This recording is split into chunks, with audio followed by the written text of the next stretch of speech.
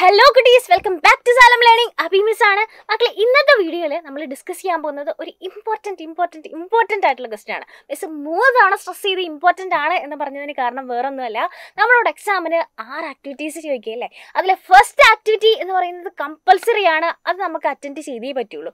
Michmulla 2 to 5 activities il namukku edengilum 4 enna ezhudhiya madi. പക്ഷേ first activity എന്ന് പറഞ്ഞാൽ നമുക്ക് വേറെ ഒരു ഓപ്ഷനും ഇല്ല, അത് അറ്റൻഡ് ചെയ്തേ പറ്റുള്ളൂ.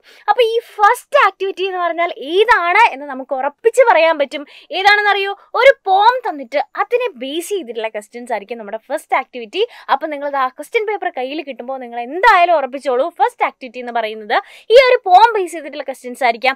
അതല്ലാന്നുണ്ടെങ്കിൽ ഏതെങ്കിലും ഒരു പാസേജോ ഒരു കുഞ്ഞു സ്റ്റോറിയോ തന്നിട്ട് അതിനെ ബേസ് ചെയ്തിട്ടുള്ള ക്വസ്റ്റ്യൻസ് ആയിരിക്കാം. അപ്പോൾ ഇന്നത്തെ വീഡിയോയിൽ നമ്മൾ ഡിസ്കസ് ചെയ്യാൻ പോകുന്നത് ഇതുപോലെ തന്നെ കഴിഞ്ഞ ദിവസം നമ്മളോട് ചോദിച്ചിട്ടുള്ള ഇതേപോലത്തെ ഫസ്റ്റ് ആക്ടിവിറ്റിയിൽ ചോദിച്ചിട്ടുള്ള ഒരു പോമും അതിനെ ബേസ് ചെയ്തിട്ടുള്ള ക്വസ്റ്റ്യനുമാണ്.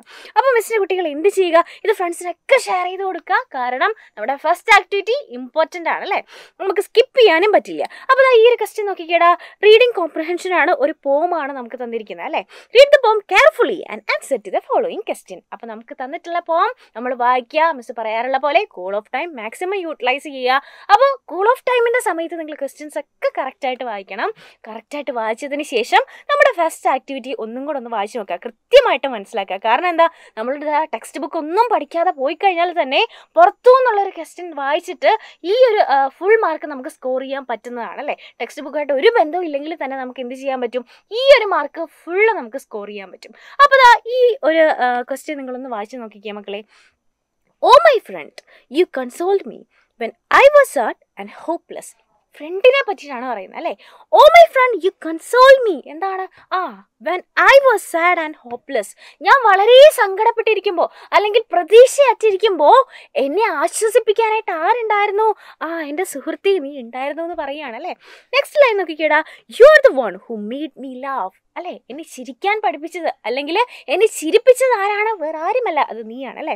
When I was feeling helpless, എന്താണ്, നിസ്സഹായമായിട്ടിരിക്കുമ്പോൾ അല്ലെങ്കിൽ ഒരു നിസ്സഹായനായിട്ട് ഞാൻ ഇരിക്കുന്ന സമയത്ത് എന്നെ ചിരിപ്പിക്കാൻ പഠിപ്പിച്ചത് അല്ലെ എന്നെ ചിരിക്കാൻ സഹായിച്ചത് എൻ്റെ സുഹൃത്തായിട്ടുള്ള നീയാണെന്ന് പറയുകയാണ്.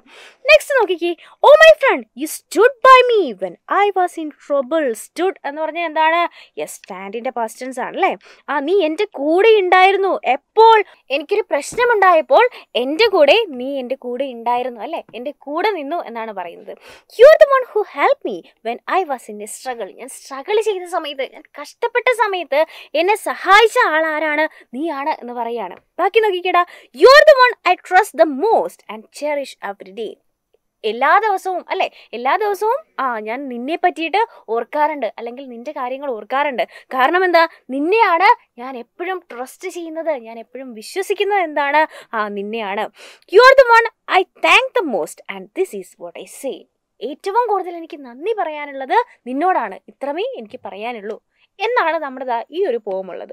അപ്പോൾ ഈ ഒരു പോം വായിച്ചു കഴിഞ്ഞപ്പോൾ നമുക്ക് അടിപൊളിയായിട്ട് മനസ്സിലായി എന്തിനെ ബേസ് ചെയ്തിട്ടാണ് ഒരു ഫ്രണ്ട്ഷിപ്പിന് വാല്യൂ കൊടുക്കുന്നത് അല്ലേ, അല്ലെങ്കിൽ ഫ്രണ്ട്സിന് അല്ലെങ്കിൽ എത്രത്തോളം ഇമ്പോർട്ടൻ്റ് ആണ് നമ്മുടെ ജീവിതത്തിൽ ഫ്രണ്ട്, അല്ലെങ്കിൽ ആ ഫ്രണ്ടിന് എത്രത്തോളം വാല്യൂ കൊടുക്കുന്നുണ്ട് എന്ന് പറയുന്ന ഒരു പോം അല്ലേ ഇത്. നോക്കിക്കേടാ, oh my friend U console me when I was sad and hopeless.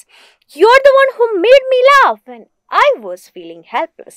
Oh my friend, you stood by me. എപ്പോഴാണ്? When I was in trouble. You are the one who helped me when I was in a struggle. You are the one I trust the most and cherish every day. You are the one I thank the most and this is what I say. അപ്പോൾ ഇതാണ് പോം അല്ലേ. അപ്പോൾ പോം ഒരു തവണ വായിച്ചപ്പോൾ മനസ്സിലായില്ല എന്നുണ്ടെങ്കിൽ നിങ്ങൾ എന്ത് ചെയ്യുക, ഒന്നും കൂടെ വായിക്കുക. എന്നിട്ട് ഇതിനെ ബേസ് ചെയ്തിട്ട് ഇനി വരുന്ന ക്വസ്റ്റ്യൻസ് നമ്മൾ ഇന്ന് അടിപൊളിയായിട്ട് ആൻസർ ചെയ്യാൻ പോവാണ്. അപ്പോൾ ഒന്ന് നോക്കിക്കേടാ, ഫസ്റ്റ് ക്വസ്റ്റ്യൻ നോക്കിക്കേ. When did the front stand by the speaker. എപ്പോഴാണ് ഫ്രണ്ട് സ്പീക്കറിൻ്റെ കൂടെ നിന്നത്? ഈ ഒരു പോത്തിൽ തന്നെ പറയുന്നുണ്ടല്ലേ. ഈ ഒരു പോം വായിച്ചു കഴിഞ്ഞാൽ നമുക്ക് പറയാം, oh my friend U stood by me when I was in trouble അല്ലേ. എനിക്ക് ട്രബിൾ അല്ലെങ്കിൽ എനിക്ക് പ്രശ്നമുണ്ടായിരുന്നപ്പോൾ, ഞാനൊരു പ്രശ്നം അഭിമുഖീകരിച്ച സമയത്ത് എൻ്റെ കൂടെ നീ ഉണ്ടായിരുന്നു. അപ്പോൾ ആ ഒരു ക്വസ്റ്റ്യൻ ആൻസർ എന്താണ്? എപ്പോഴാണ് ഫ്രണ്ട് കൂടി ഉണ്ടായിരുന്നത്? When the poet was in trouble. അപ്പോൾ നമുക്ക് എങ്ങനെ ആൻസർ എഴുതാം? When did the front stand by the speaker. എപ്പോഴാണ്? Yes, when the poet എപ്പോഴായിരുന്നു? When the poet yes was in A trouble അല്ലേ, ഒരു ട്രബിൾ ഉണ്ടായിരുന്ന സമയത്താണ് അല്ലേ. നമുക്ക് എങ്ങനെ എഴുതാം? When the poet was in a trouble. ഒരു പ്രശ്നമുണ്ടായ സമയത്ത് ആര് കൂടെ ഉണ്ടായിരുന്നു? യെസ്, ഈ ഫ്രണ്ട് കൂടെ ഉണ്ടായിരുന്നു. നെക്സ്റ്റ് ക്വസ്റ്റ്യൻ നോക്കിക്കേ. Find the word from the poem that means comfort someone at the time of sorrow or disappointment. അതായത് സങ്കടം അല്ലെങ്കിൽ നിരാശ അല്ലെങ്കിൽ വിഷമം വരുന്ന സമയത്ത് ഒരാളെ കംഫോർട്ട് ചെയ്യുക അല്ലെങ്കിൽ ഒരാളെ ആശ്വസിപ്പിക്കുക എന്നർത്ഥം വരുന്ന വാക്ക് ഈ പോമിൽ നിന്ന് നമുക്ക് കണ്ടുപിടിക്കണം അല്ലേ. അപ്പോൾ ഈ ഒരു അർത്ഥം വരുന്ന വാക്ക് എവിടെയാണ് ഇവിടെ നിന്നുള്ളത് എന്നൊന്ന് നോക്കിക്കഴിഞ്ഞാൽ നമുക്ക് അടിപൊളിയായിട്ട് മനസ്സിലാകും. അപ്പോൾ മിസ്റ്റർ കുട്ടികളൊന്ന് നോക്കിക്കേ. യെസ്, ഏതാണ്? കൺസോൾഡ് എന്നാണ് അല്ലേ. നമുക്ക് വിഷമമുള്ളൊരു സമയത്ത് നമ്മളെ ആശ്വസിപ്പിക്കുന്നു അല്ലെങ്കിൽ കംഫോർട്ട് ചെയ്യുന്നു. ഈ ഒരു വാക്കിനെയാണ് നമ്മൾ എന്ത് പറയുന്നത്? കൺസോൾഡ് എന്ന് പറയുന്നത് അല്ലേ. അപ്പോൾ സെക്കൻഡ് ക്വസ്റ്റ്യൻ ആൻസർ എന്താ മക്കളെ? നോക്കിക്കേ. Find the word from the passage that means comfort someone at the time of sorrow or disappointment ചോദിച്ചാൽ ഇതാണ് കൺസോൾ ആണ് ആൻസർ. ഓക്കെ, അപ്പോൾ ആ ക്വസ്റ്റ്യൻ നമ്മൾ അടിപൊളിയായിട്ട് ആൻസർ ചെയ്തു. ഇനി next question നോക്കിക്കേടാ. Pick out 2 pairs of rhyming words from the poem. അപ്പോൾ ഈ പോത്തിൽ നിന്നുള്ള റൈമിംഗ് വേർഡ്സ് കണ്ടുപിടിക്കാനാണല്ലേ. അപ്പോൾ നമുക്കറിയാം റൈമിംഗ് വേർഡ്സ് എന്ന് പറഞ്ഞാൽ എങ്ങനെയായിരിക്കും? ഒരേപോലെയാണ് എൻഡ് ചെയ്യുന്നത് അല്ലേ. അപ്പോൾ ഈ ഒരു പോത്തിൽ നിങ്ങൾക്ക് പെട്ടെന്ന് മനസ്സിലാക്കാൻ വേണ്ടിയിട്ട് മിസ് ഇവിടെ മാർക്ക് ചെയ്ത് വെച്ചിട്ടുണ്ട്. ഇതാണ് ട്രബിൾ, സ്ട്രഗിൾ. കണ്ടോ? ട്രബിൾ, സ്ട്രഗിൾ ഒരേപോലെയാണ് എൻഡ് ചെയ്യുന്നത് അല്ലേ. അപ്പോൾ ട്രബിൾ, സ്ട്രഗിൾ എന്നുള്ളത് ഇതാണ്, ഇതിലൊരു റൈമിംഗ് വേർഡാണ്. ഇനി ഇവിടെ നോക്കിക്കഴിഞ്ഞാൽ നമുക്ക് ഡേ, സേ എന്നുണ്ടല്ലേ. അപ്പോൾ എൻഡ് ചെയ്യുന്നത് ഇവിടെ നോക്കിക്കേ. ഡേ, സേ ഒരേപോലെ അല്ലേ. Day, say.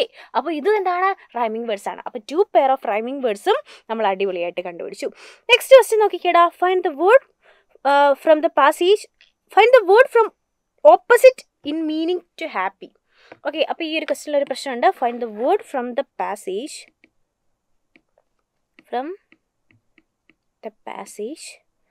Opposite in meaning to happy. Happy എന്ന വേർഡിന് ഓപ്പോസിറ്റ് ആയിട്ടുള്ള വേർഡ് ഈ പാസേജിൽ നിന്ന് അല്ലെങ്കിൽ ഈ ഒരു പോമിൽ നിന്ന് കണ്ടുപിടിക്കാനാണ് അല്ലേ പറഞ്ഞിരിക്കുന്നത്. അപ്പോൾ ഇവിടെ നമുക്ക് നോക്കിക്കഴിഞ്ഞാൽ സാഡ് ഉണ്ട്. അപ്പോൾ ഹാപ്പിയുടെ ഓപ്പോസിറ്റ് എന്താ? സന്തോഷത്തിൻ്റെ ഓപ്പോസിറ്റ് എന്താണ്? സങ്കടമാണ് അല്ലേ. അപ്പോൾ സാഡ് എന്നുള്ളതാണ് ഇതിൻ്റെ ഓപ്പോസിറ്റ്. അപ്പോൾ ഈ ഒരു ക്വസ്റ്റ്യൻ നമ്മൾ അടിപൊളിയായിട്ട് ആൻസർ ചെയ്തു. ഏതാണ്? സാഡ് എന്നുള്ളതാണ് ഇതിൻ്റെ ആൻസർ. അപ്പോൾ ഒരു പോം തന്നിട്ട് അതിനെ ബേസ് ചെയ്തിട്ടുള്ള ക്വസ്റ്റ്യൻസ് ചോദിച്ചാൽ എങ്ങനെയാണ് ചെയ്യേണ്ടത് എന്ന് മിസ്സിൻ്റെ കുട്ടികൾക്ക് ഇപ്പോൾ മനസ്സിലായിട്ടുണ്ടാവും അല്ലേ. ഇപ്പോൾ നിങ്ങൾക്കൊരു കോൺഫിഡൻസ് കിട്ടിയിട്ടുണ്ടാവും. ഫസ്റ്റ് ആക്ടിവിറ്റി എന്ന് പറഞ്ഞാൽ വളരെ സിമ്പിളായിട്ടുള്ള ആക്ടിവിറ്റി ആയിരിക്കും. നമുക്ക് തന്നിട്ടുള്ള പോമോ അല്ലെങ്കിൽ പാസേജോ നല്ല പോലെ വായിച്ചു കഴിഞ്ഞാൽ നമുക്ക് എന്ത് ചെയ്യാൻ പറ്റും? അതിനെ ബേസ് ചെയ്തിട്ടുള്ള ക്വസ്റ്റ്യൻസിന് ആൻസർ ചെയ്യാനും പറ്റും, ഫുൾ മാർക്ക് വാങ്ങാനും പറ്റും. അപ്പോൾ ഇപ്പോൾ നിങ്ങൾക്കൊരു കോൺഫിഡൻസ് കിട്ടിയിട്ടുണ്ടെന്നുണ്ടെങ്കിൽ നിങ്ങൾ എന്ത് ചെയ്യണം? നമുക്ക് വൈകുന്നേരം നമുക്ക് ലൈവ് ഉണ്ട്.